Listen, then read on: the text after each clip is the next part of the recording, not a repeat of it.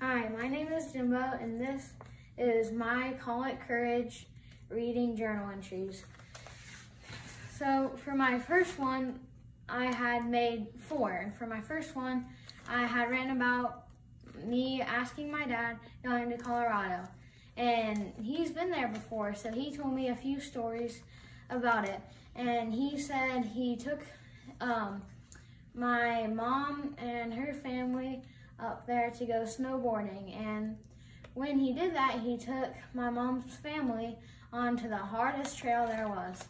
And when they got down, my dad was just dying laughing, and they said they never wanted to go back again. And one of my other journal entries was when me and my friend Evan were out scootering at Swift Can Trail, and we were doing jumps, and I was practicing my tail whips, and I messed up on one, and I fell and hit my knee. It didn't hurt for too long, but the next day I went on to play football. And when I did, they had handed me the ball, and I was running downfield and ran into a divot. And later on, we went to the doctors, and I figured out I had sprained my knee. Another one was when me and my friend Grant were out biking, and he had just got his first mountain bike. And we wanted to go help him hit jumps and warm up. And while we were doing that, we came across a massive rock drop-off.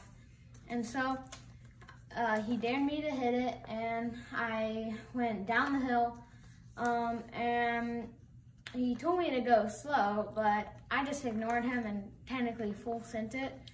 And while I was in midair, he yelled to me, "I told you not to go fast." And then I landed, I got a little wobbly and straightened out. And I came back to him, and he was like, "Dude, it looks like you almost died." And I was like, "Yeah, it was scary, but I did it."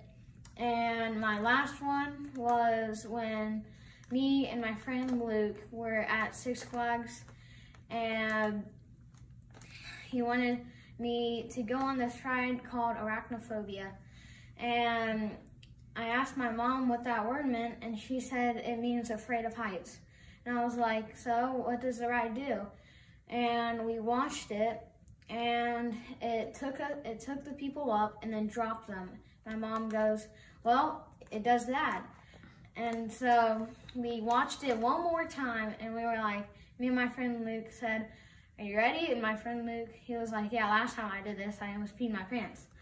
And so we got to the top, and the guy started singing "Ring Around the Rosie," and we were waiting for him to stop singing, but in the middle of it, he dropped it, and when he dropped it, we all fell down, and he goes, "Whoops, that was a little early, but you guys okay?"